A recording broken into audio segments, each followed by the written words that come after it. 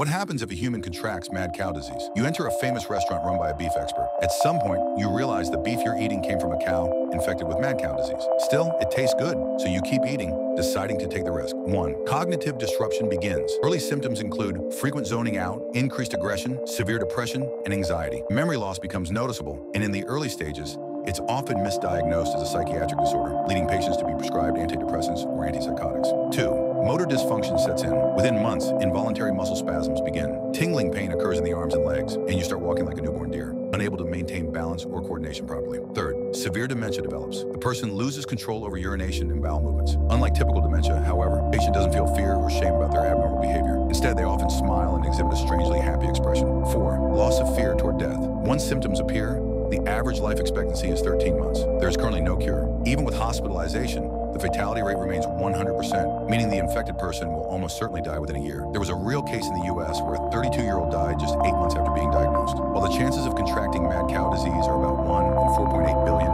it would still be wise to develop a vaccine as a precaution.